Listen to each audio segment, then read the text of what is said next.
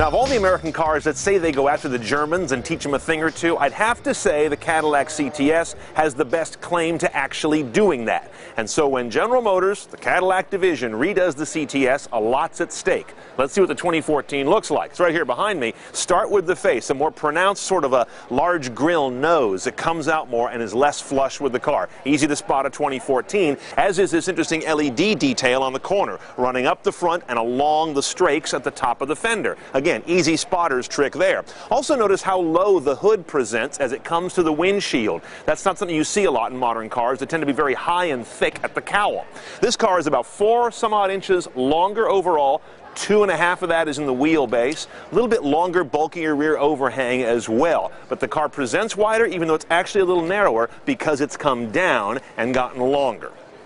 And underneath all these styling cues I'm showing you is a big weight loss story. They pulled some 300 pounds out of the weight of this guy from the 2013, using mostly some aluminum structural components. That's a big weight loss for a vehicle that has actually gotten longer, but stays in the same size class.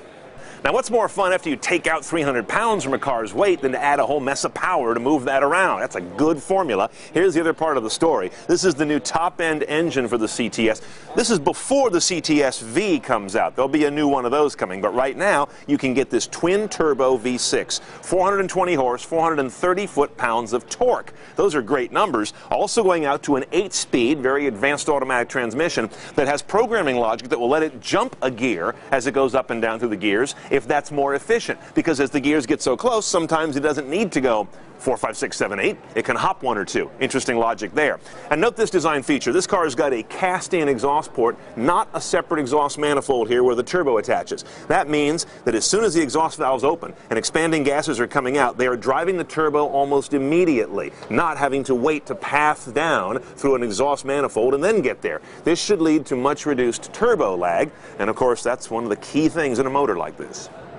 Inside the new CTS, following another Cadillac trend, going all LCD in the cabin. That means not just the big head unit where Cadillac Q lives, but also over here, the instrument panel becomes fully virtual. And those gauges and indications can do a presto changeo to change what they're showing you, as well as the look of how they're doing it.